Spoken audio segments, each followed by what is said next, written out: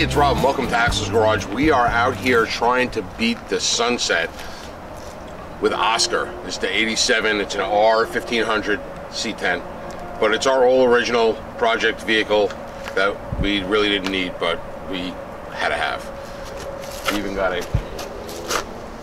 the kids broke down my wife's fall decorations on the front porch, and now the fall decorations are the decorations for the back of Oscar.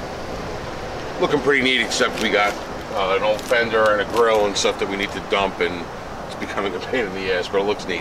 Anyway, the more we use Oscar, the more stuff seems to be breaking, because Oscar sat for 5 to 10 years, and I was hoping that the more we used it, the more things would start working. It's the opposite.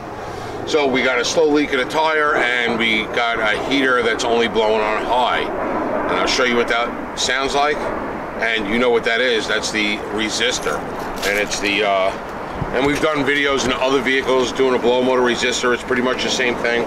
It is a little resistor that will break it out of the bubble wrap here. It is a resistor that will resist the it'll knock the voltage out. It's going to resist the voltage. No, I don't know how it works. Anyway, the voltage goes through these springy thingies, and it lessens voltage going to the blow motor to give you a low, medium, and on high it's full voltage. That's why it works on high when these things go bad. This one is not under the dash like on a lot of vehicles. This one in these older trucks is in the engine compartment, so it'll be pretty easy. So only going to need a couple tools, but jumping inside will give you a little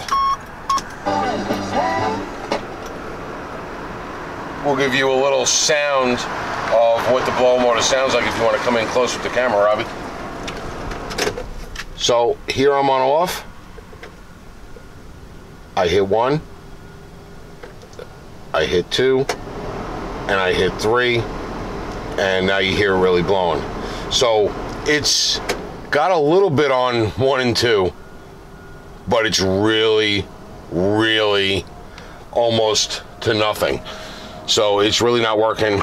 We're gonna put this in, and that will solve our problem. Usually they do go out completely, and last week it didn't work on the first indent at all, and on the second indent it blew a little bit. Now it's working on the first indent, or detent I should say, and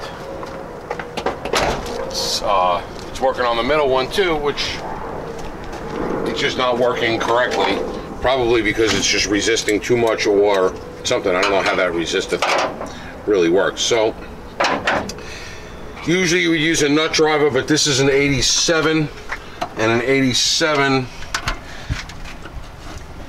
I'm just trying to pry the harness off because it's pretty crusty in there. Try to get it off nice and neat without breaking anything, and you can see how rusty our connections are, right? And here is the two, is just two little tiny bolts with screws that you will put on there. They're metric because it's an 87. Usually I would just grab a 1/4-inch nut driver and be done with it, but of course they got to be metric because in these mid to late 80s GM vehicles, 7mm, they have a mix of metric and standard. Get these little, like little sheet metal screws, and you might not need to get the bottom one out completely. You can lift it up because it's got a slot in it, but I can't seem to get this one out without taking it all the way out, so I'm going to take it all the way out. Right, and there's our old one.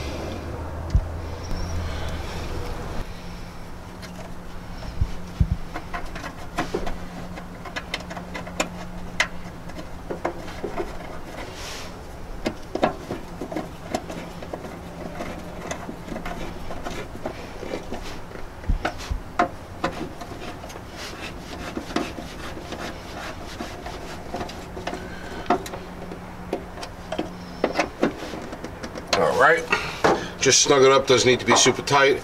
And what I am going to do is put a little dielectric grease on those contacts to hopefully prevent corrosion.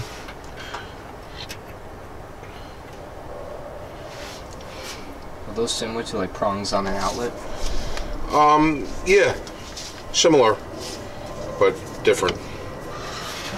He's just making the electrical connection. You got your, this wire is the power to the motor, and those are your power coming in from the switch,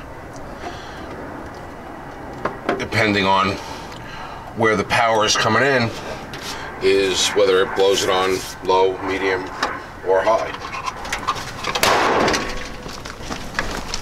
So that's it under the hood. This was a RU, Robert Union 64. Standard was the brand that I chose because that was the easiest one to get. And now when you put your ignition on, yeah, we got a nice low now. And we got a decent medium. And we got a real nice high. Wow, the high's even better.